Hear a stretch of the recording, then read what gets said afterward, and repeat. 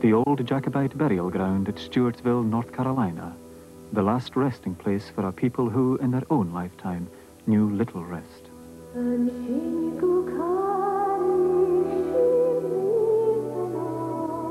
McLarens, McCraes, MacDonalds, exiles from their father's land, hearts that once knew the sharp air of the Hebrides, buried in the still heat of the Americas. The legacy of Culloden and the Clearances hanging over them even beyond the grave.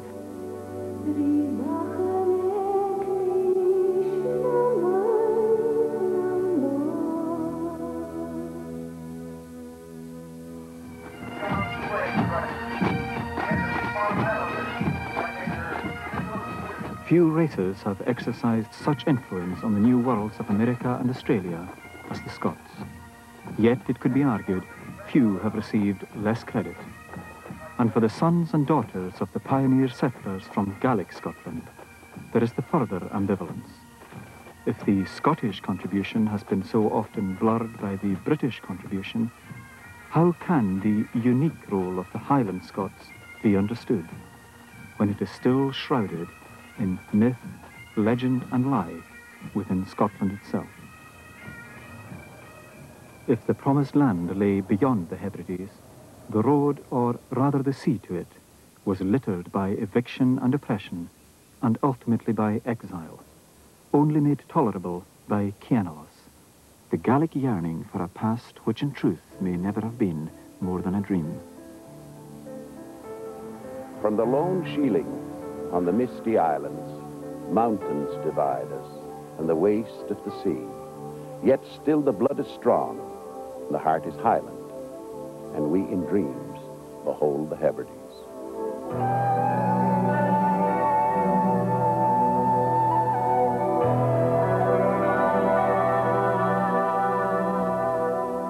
The Hebrides, a scatter of islands on the edge of Europe, are at the center of a language and culture whose sons and daughters, for the main part, now live somewhere else.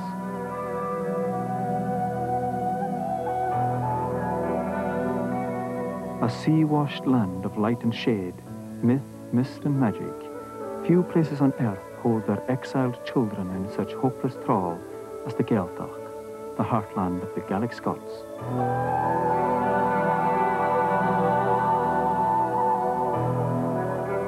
As the waves of white-sailed emigrant ships rounded the familiar headlands for the last time, a poet wrote that they resembled white, tearful handkerchiefs, waving that final, wrenched goodbye. But it was a farewell that was to be far from final. God has made the Highlander migratory, and the dispersal has been, if I don't sound too arrogant, of benefit to the human race as a whole. I'm very typical of people with names like McKinnon. I've got a very typical accent for people with Highland surnames and Christian names like myself, because we've been dispersed. We're everywhere throughout the world. I'm Scottish. That's the way I see it. I don't see myself as Canadian. I'm Scottish. My parents' parents are from there, and it's part of my background. I'm stirred by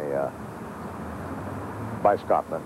I think Scotland has sent a great many men and women all around the world for the last 2 or 3 centuries, and they have done remarkable things around the world, and it's marvelous to have that blood in your veins.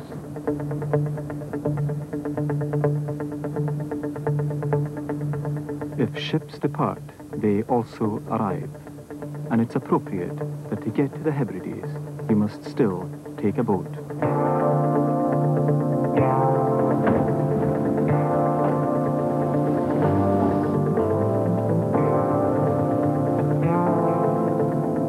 Tracy Serres from Fort Worth, Texas, was just one of the 500,000 overseas visitors to the Hebrides last summer.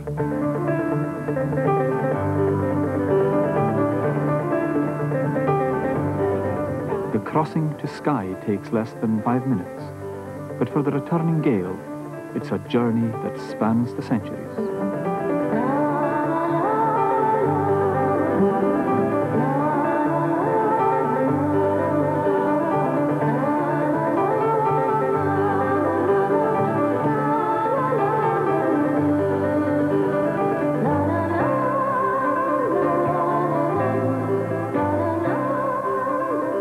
Tracy's Gaelic ancestry, like that of many who come here, is tenuous, but for this Texan law student, it's enough just to feel Highland.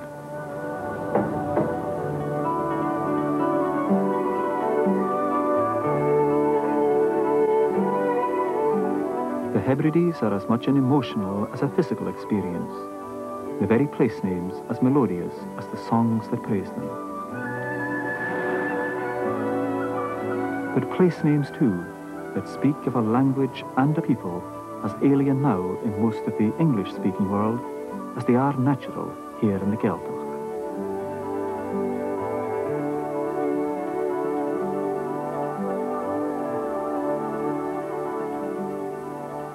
The Gaeltacht today is reduced to the far northwest of Scotland and the Hebrides. Skye is the historic seat of Canas na Gael, the headship of the Gael, a title synonymous with the name Donald.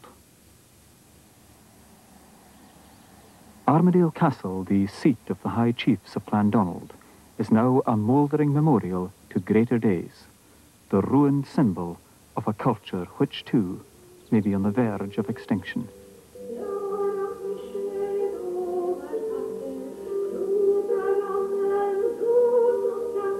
But to understand where you are going, it is sometimes important to remind yourself where you have come from, to distinguish myth from reality, legend from history, the truth from the lie. The flowering of Gaelic culture under the Lordship lasted 400 years, and its acknowledged leaders were Clandonald, the brilliant pillars of Bryn Aula. Now returning descendants of Highland Scots can begin to learn about their heritage, thanks largely to the generosity of their dispersed fellow Gaels, who have founded a memorial to the language and culture of Gaeldom here within that high ruined symbol of the power that once was, Armadale Castle.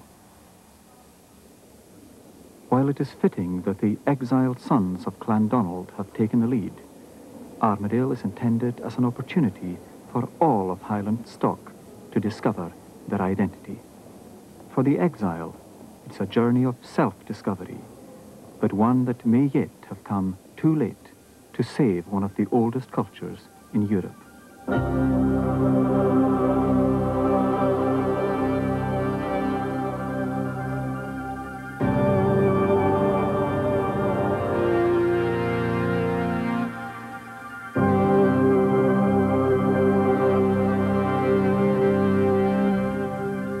The standing stones of Callanish on the island of Lewis. Here, while the ancient Greeks were wrestling with concepts like democracy, and even older people were already plotting the course of the stars and the influence of the moon. It was a wild land they had chosen to tame, but these early farmers knew the importance of the seasons and how to chart them.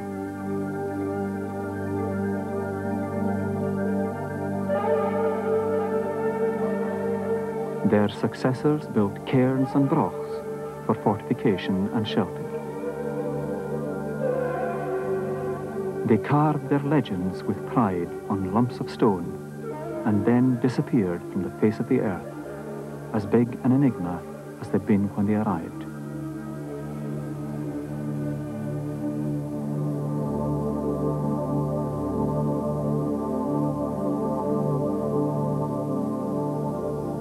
Their successors, the Celts from Argyll and Ireland, had an altogether higher profile. While the Huns and Vandals were pillaging across Europe, the Irish Celts were illuminating manuscripts and translating scrolls. They were the bards and the philosophers, the scribes and the scholars. Celtic art was among the most sought after in Europe.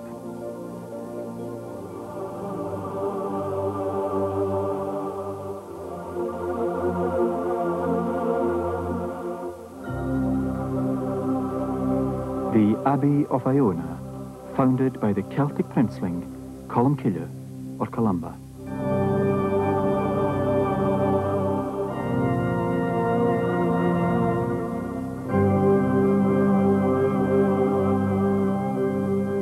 It was Columba, expelled from his native Ireland, who was to graft the culture of the Gael onto this bleak place called Scotland.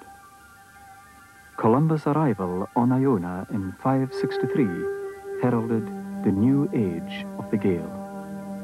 A priest and at the same time a warrior, Columba converted the wild Pictish chiefs to Christianity, travelling by sea throughout the islands of the west, and then onto the mainland itself.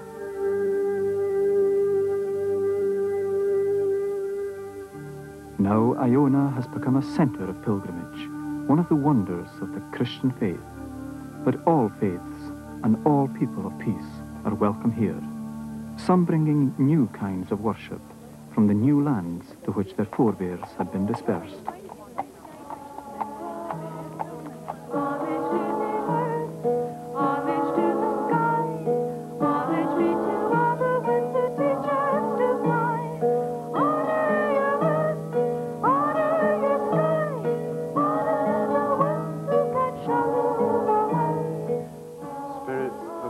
God, present with us now, enter you, body, mind, and spirit, and heal you of all that harms you.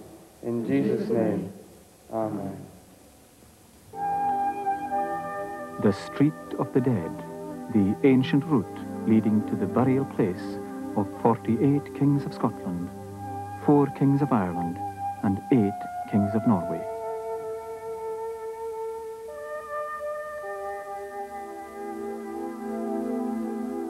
From Iona, the resting place of kings, Columba's monks would eventually travel south to instruct even the pagan English themselves in the word of Christ.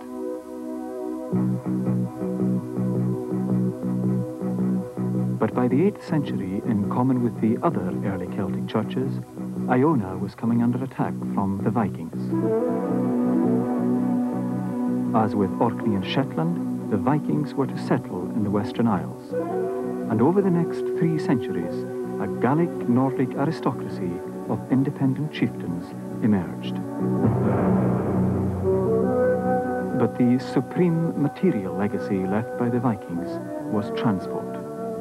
The fast, maneuverable vessels that were to win for the Gaels the mastery of the seas, and ultimately the creation of a sea kingdom. The Lordship of the Isles was created when Somerled, the great Gaelic chieftain, and later his grandson Downhal, drove the Vikings from the west.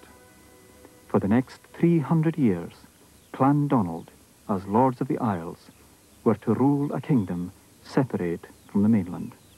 The slaw is fiars and grinja, the moon and mira of Wagner. The best people in the round world, their joyousness, their keenness, their effectiveness. Without them is no strength. It is no joy without Clan Donald.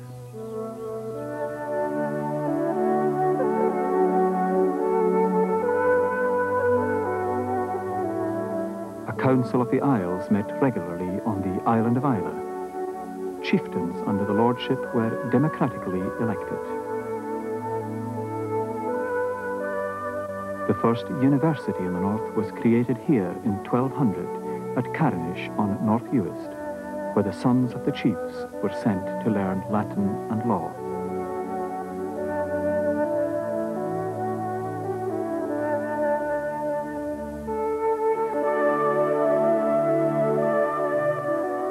Poets, musicians and craftsmen all flourished under the lordship, and while little of the work in wood and metal remains, there is a great legacy of Celtic carvings on stone.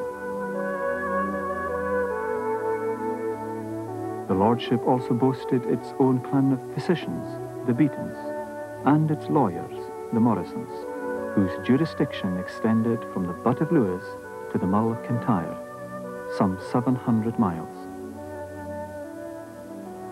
But as Clandonald consolidated its right to Kenneth and Gael, the headship of the Gael, its greed for territory led it onto the mainland and the annexing of the great earldom of Ross. Still visible, the remains of the castles and fortresses, the legacy of the growing conflict with the kings of Scotland. Under the lordship, the clan system flourished, with its concept of equality, its fair laws, its code of hospitality, and its right to depose a bad chief. It was a model form of government. H. Duchas an Oin translates as, kinship will withstand the rocks. But when the lordship itself began to disintegrate, that rock of kinship became more like shifting sand. Around 1500, the sea kingdom was overwhelmed by the kings of Scotland, and the language and culture of the Gael began its long decline.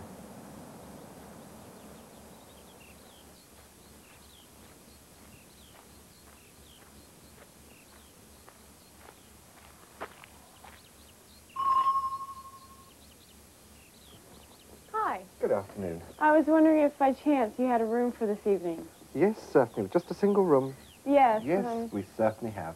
Come along in. Okay. You've travelled far today? Oh, very far. Now, would you like some wine with your dinner? Ah, yes, I would. Godfrey James, the 8th Lord MacDonald, can trace his ancestry right back to Somerled. He still lives in Skye, just a few miles from his ancestral home at Armadale. I think I'll start off with a half bottle. Right, certainly. By the way, are you actually the Lord MacDonald? Yes, I am indeed. Well, it's quite an honor to be served by the Lord of the Isles. Well, not at all. We enjoy having you. But the biggest battle the present Lord of the Isles has to fight, as he cheerfully admits, is to earn a living. He's clan chief, but the riches of the Lords of the Isles are long gone. Well, you enjoy your dinner and I'll go and get your wine. Thank you very much. I am a hotelier in Skye, and I like to think I give the same sort of standard of service to the people that come to my hotel as I do to my clansmen. The extraordinary thing about clanship is it's something that's able to transcend all known boundaries. It transcends boundaries of politics, position, religion, race, distance.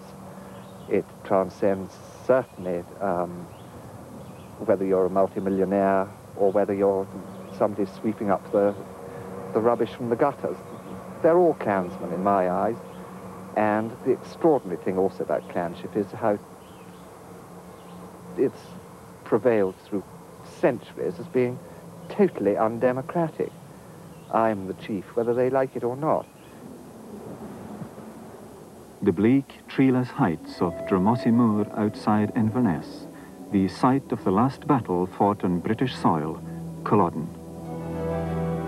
The feudal system of kinship had survived the collapse of the Lordship of the Isles for 250 years. But the defeat of the Highland army under Prince Charles Edward Stuart was to destroy the clans forever. Even before Culloden, the proud Highland chiefs had begun the process of Anglicisation that was eventually to divide them from the clansmen. Culloden and its aftermath only served to hasten the process. Prince Charles Edward was just 24 when he first made landfall on the island of Eriskay in the early summer of 1745. His bold plan was to restore the exiled Catholic House of Stuart to the throne of Britain. Within a month, despite the scepticism of the main Highland chiefs, he had raised his father's standard at Glenfinnan.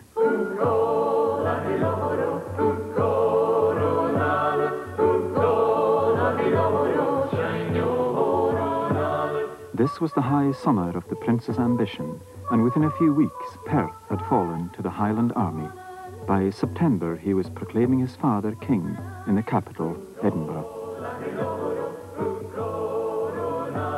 General Sir John Cope's government army was no match for the Highlanders, and at the Battle of Prestonpans they were totally routed.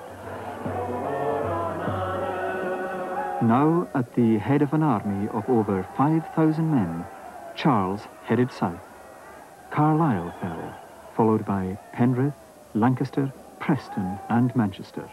By the time the Highland army reached Derby, London was in chaos. The shops had closed and there was a run on the bank. But few of the English Catholics joined the Prince's cause. And at Swarkston Bridge, less than 200 miles from London, General Lord George Murray and the Highland chiefs persuaded a sullen Charles to retreat to Scotland. In pursuit, with a huge government army, came the King's third son, William Augustus, Duke of Cumberland. The end came on April the 16th, 1746, on a day of rain with intermittent sleet, when Charles's exhausted Highland army was cut to pieces by a government force twice its size.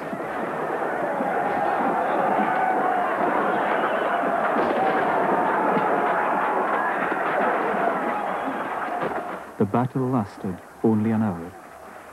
Around 1,200 Highlanders were killed and less than 400 government troops. Culloden is still depicted as a battle between the Scots and the English.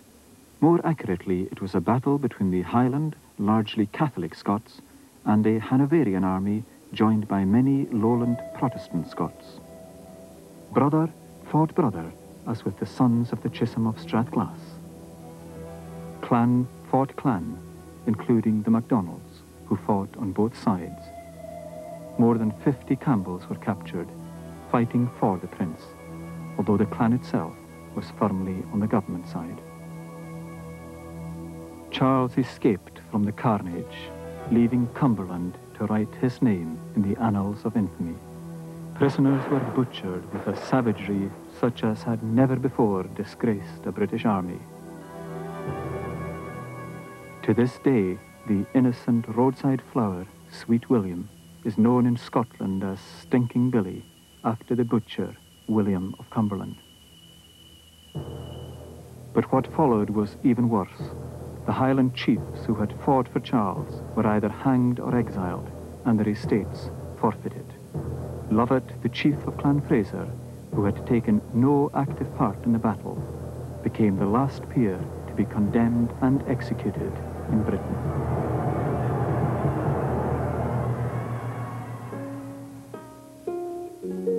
A price of £30,000 was put on the prince's head, but with the help of loyal friends, including Flora MacDonald, he evaded the government troops. Disguised as Flora's maid, Betty Burke, he made his escape from the Uists to Skye, and eventually by ship back to France. With the passing of the Disarming Act of 1746, no Highlander was permitted to bear arms, wear tartan, or play the pipes. The hereditary judicial power of the chiefs was stripped from them, along with their lands. The chain of events was set in motion that would result in the virtual destruction of the Gaelic way of life.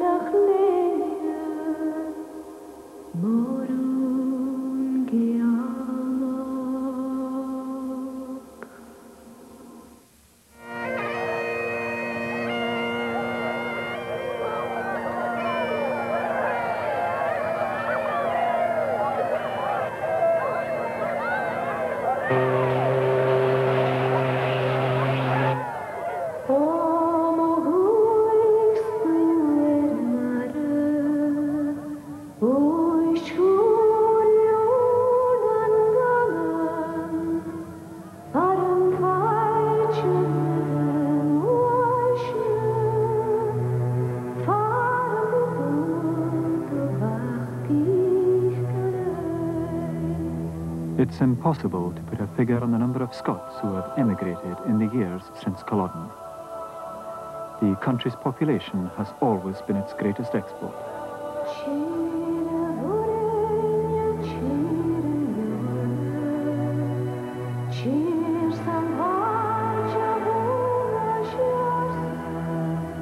But in the 200 years between 1750 and 1950, it's estimated that the Highlands of Scotland lost more than 250,000 people.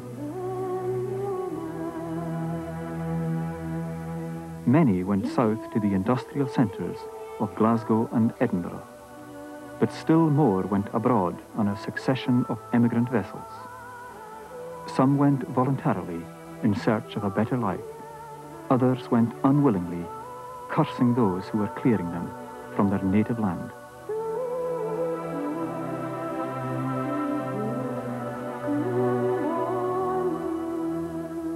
Landlords, brutes, and human people. Fancy a brute of a man who'd put a woman with 7 of a family out, sitting up against the wall, and nobody was allowed to go near us. People were all warned. Anybody who'd help us, they were out too. My father was put in prison for 6 weeks because he was an agitator. My mother was put out of the house with 7 of a family. I was only a baby on the breast. That was in 1886.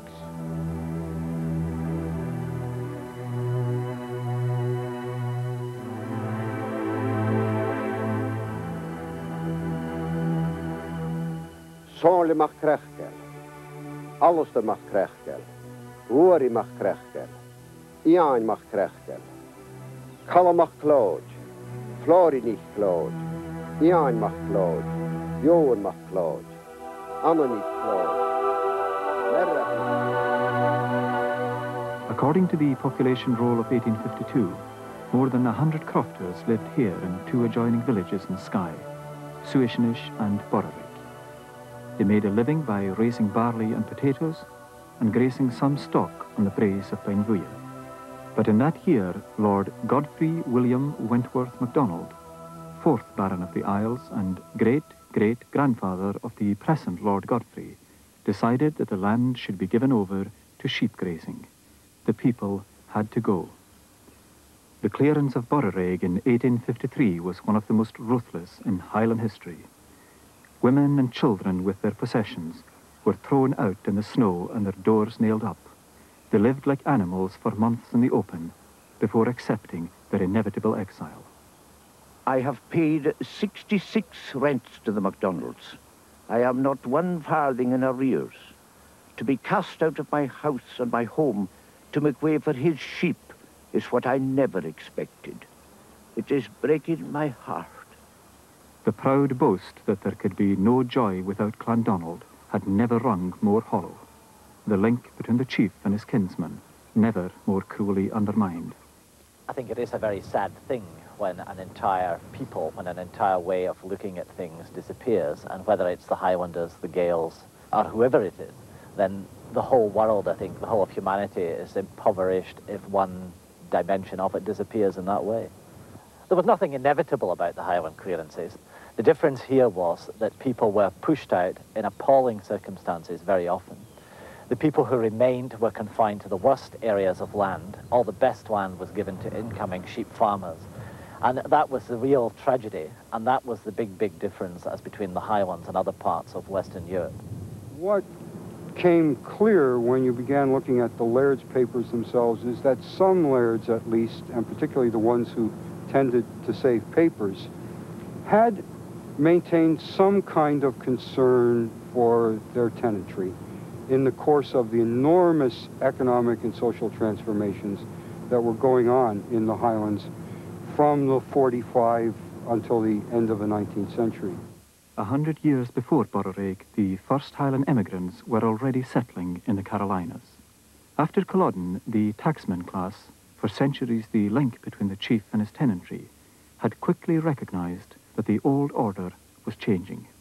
They were the first to hit the emigrant trail, in these early days, often against their chief's wishes.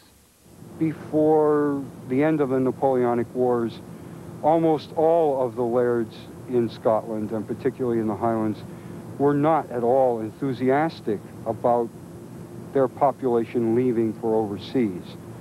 It was felt that if you were losing people, you were somehow losing a labor force and you were losing wealth, and this was not in the long run to be good for you. If you're in circumstances where you're being very badly treated, where your land is being taken away from you, and you then decide as a result of this to go overseas, then you may not have been forced in the sense that somebody came along and actually took you by the scruff of the neck and threw you out. But in any other real sense of the word, you haven't been forced. Its circumstances have been created by other people which have made it virtually essential for you to leave. The Highland chiefs and landlords had discovered who were their true kinsmen. Foremost among them, Hanacudich Vor, the great long-legged Cheviot. What was happening at Bororeg in the 1850s was just a chapter in a tragedy that had been unfolding all over the Highlands.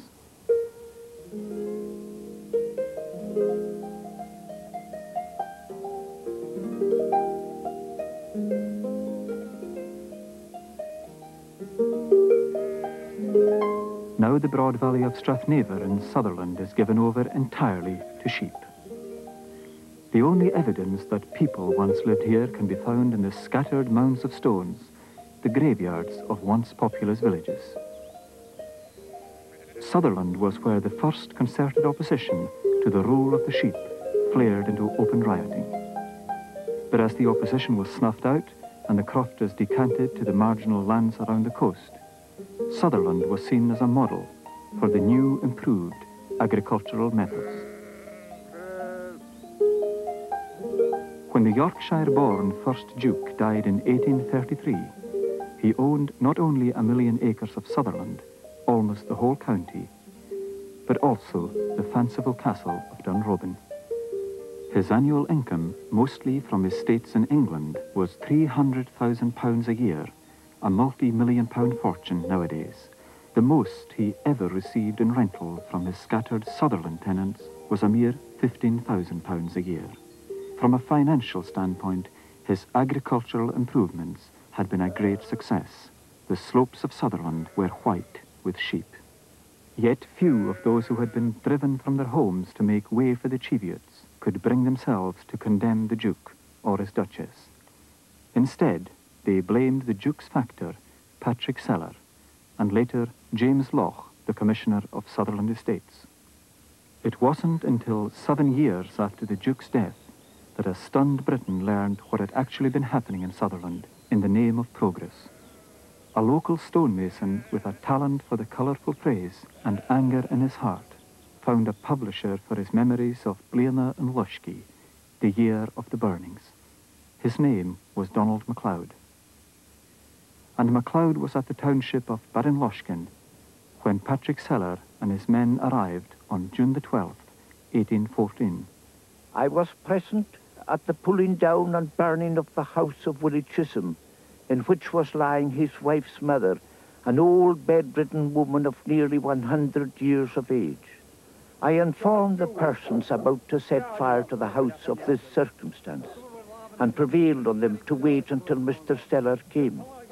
On his arrival, I told him of the poor old woman being in a condition unfit for removal. He replied, "Damn her, the old witch. She has lived too long. Let her burn." Fire was immediately set to the house, and the blankets in which she was carried were in flames before she could be got out. She died within 5 days. MacLeod was to give personal testimony to this and other clearances in Strathnaver when Sellar was brought to trial in Inverness on a charge of murder. But despite supporting evidence from other crofters, Sellar was unanimously found not guilty. And still the burnings went on. Donald MacLeod and his family were cleared from their own village of Russell. His wife became incurably mad, and the family was forced to flee to Canada. The Sutherland clearances and spasmodic violence continued until the 1840s, by which time it was estimated more than 10,000 people had been removed from the county, virtually all overseas. The bard Kenneth Mackenzie was to write, He me knoikes, luikes, schleeften, schalutige teen mogruem. He me dolmachte treden. I see the hills, the valleys, and the slopes, but they do not lighten my sorrow. I see the bands departing on the white-sailed ships. I see the Gael rising from his door. I see the people going, and there is no love for them in the north. But Donald MacLeod's gloomy memories had somehow touched the conscience of the nation. In 1845, the Times of London carried a report on the clearances. The people now are a thin, meagre, half-starved looking and stunted race. The worst sign they exhibit, however, is their abject apathy. The fact is, they are starved down and kept in such perpetual terror of losing their crofts, their only livelihood, that they are spirit-broken and hopeless. In neighbouring Rossshire, cleared crofters were reduced to camping out in the local churchyard. The church itself was kept locked. Behind the church, in the churchyard, a long kind of booth was erected. The roof formed of tarpaulin stretched over poles, the sides closed in with horsecloths, rugs, blankets, and plaids. On inquiry, I found that this was the refuge of the Glencalvy people. A fire was kindled in the churchyard, round which the poor children clustered.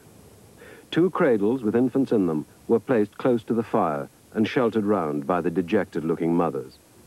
Contrasted with the gloomy dejection of the grown-up and the aged was the perhaps not less melancholy picture of the poor children thoughtlessly playing round the fire, pleased with the novelty of all around them. Before they were herded on board the emigrant ship, some of the crofters scratched their names and poignant last messages on the church windows. The names are still there, a mute indictment to landlords who preferred sheep to men. Glencalvy people, the wicked generation, they wrote, as they huddled in that bare churchyard, awaiting their fate into exile, seeming almost to take the guilt upon themselves.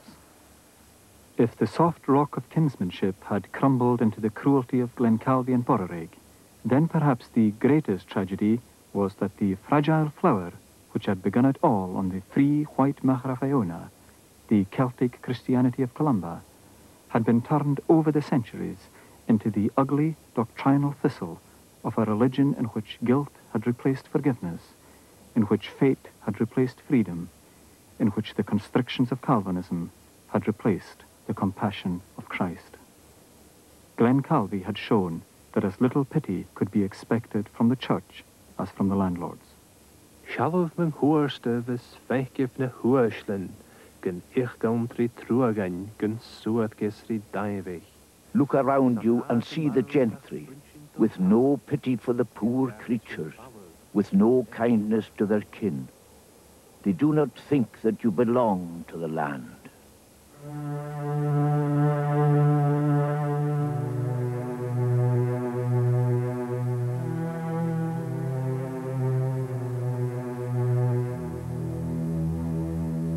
When the essayist Dr. Samuel Johnson had visited the Highlands with Boswell 20 years after Culloden, he found that he had already come too late.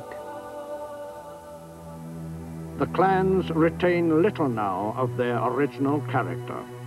Their ferocity of temper is softened, their military ardor extinguished, and their reverence for their chiefs abated. It affords a legislator little self-applause to consider that where there was formerly an insurrection, there is now a wilderness.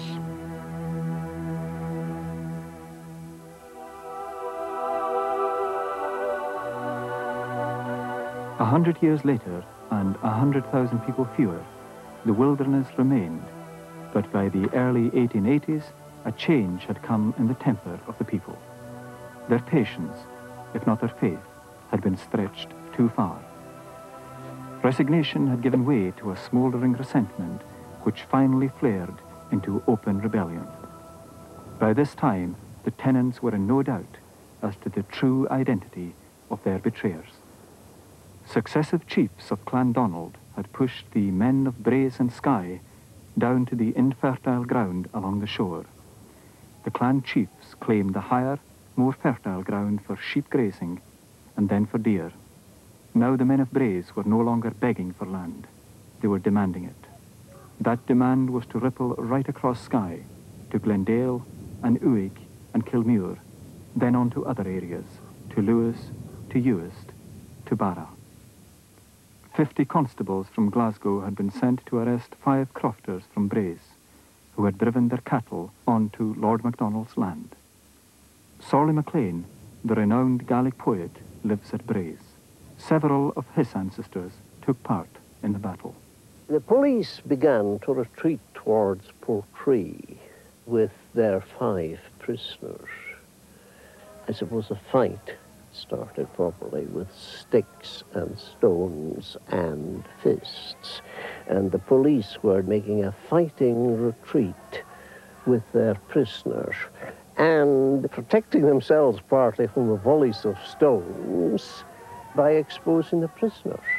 The whole story got wide publicity throughout Britain. The police drew their batons and, with injuries roughly equal on both sides, finally made their way with their prisoners to Portree. Ilen Vod, Ilen Moyon, Ilen Mochrias Molon, great island, island of my desire, it is not likely that the strife and suffering of Braes will be seen requited. It is not certain that the debts of the Glendale martyr will be seen made good. There is no hope of your townships rising high with gladness and laughter. Pity the eye that sees on the ocean the great dead bird of Scotland. And further land raids took place at Glendale.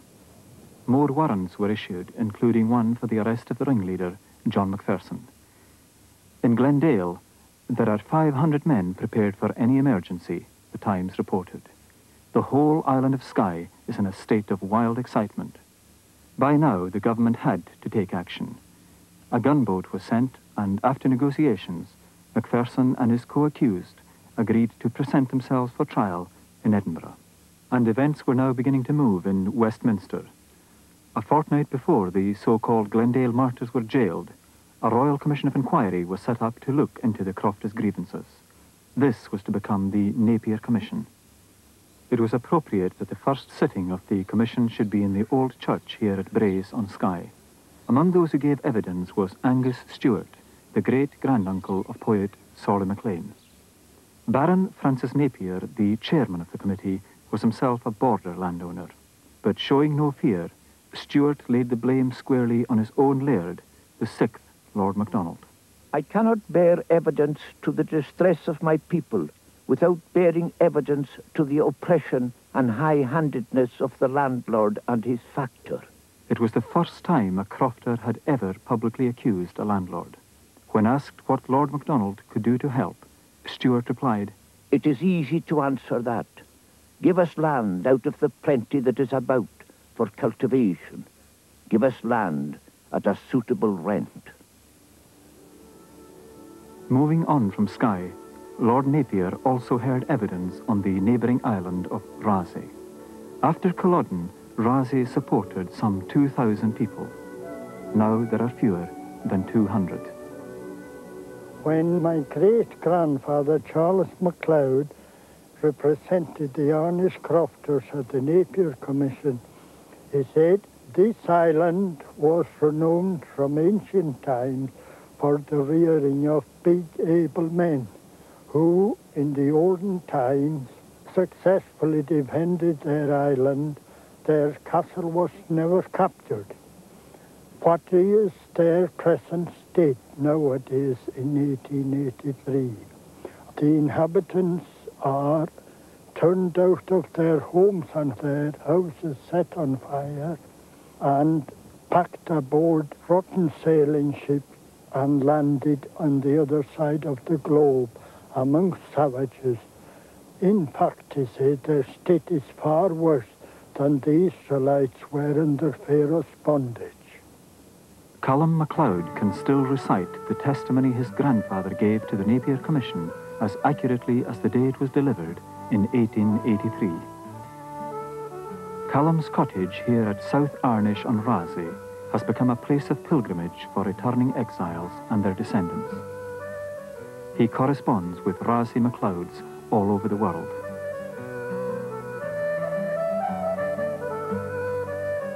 Callum and his wife are the only people now left in this cleared township.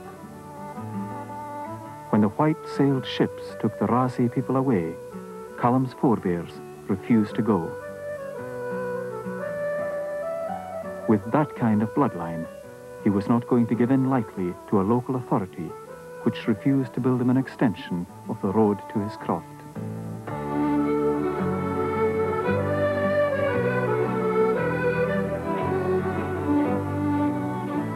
So over 10 years, Callum painstakingly built his own road, a road capable of taking transport. In the process, he moved 60,000 tons of stone and went through 6 wheelbarrows and 11 shovels. Oh, hello. How are you? You must be Callum. Yes. I'm Tracy. From where? I'm from Fort Worth, Texas. From Texas.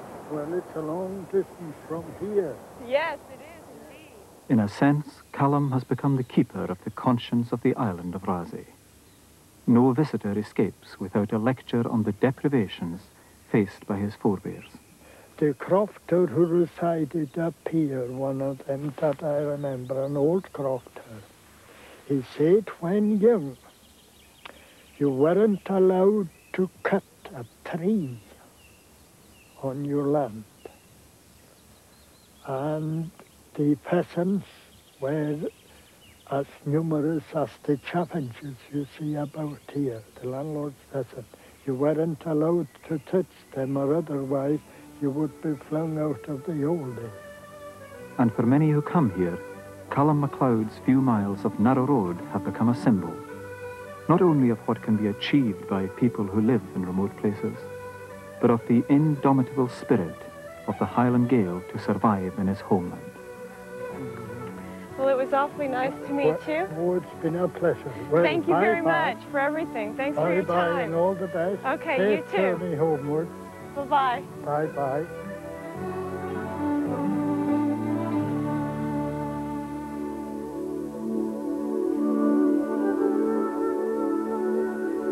Piliginal na tuaha rinneal uatach ar sala. Spinne beged an uasol il roog mar va asen. Fees kudig gan Gaelic spinne glíne the marcha. There will return the stock of the tenantry who were driven over the seas, and the gentry will be routed as they, the crofters, were. Deer and sheep will be wheeled away, and the glens will be tilled. There will be a time of sowing and reaping, a time of reward for robbers, and the cold ruined stances of houses will be built on by our kinsmen. The dying prophecy of Madivor, great Mary of the songs, who foresaw a day that has yet to dawn in the Highlands of Scotland. But from 1886, with the passing of Gladstone's Crofting Act, at least tenants could no longer be evicted forcibly. There were even greater emigrations still to come, but these were sailed under more subtle and powerful lies, incorporated into words like democracy and choice. Sapped by history and poverty at home, thousands were to receive bright letters from America, written in a strange, faltering foreign language, English, which said that all was well in Carolina or Nova Scotia, and asked if anyone had died back home. For both sides, the pain was so great that all was surface brightness, so that all, or nearly all, was left unsaid. Take me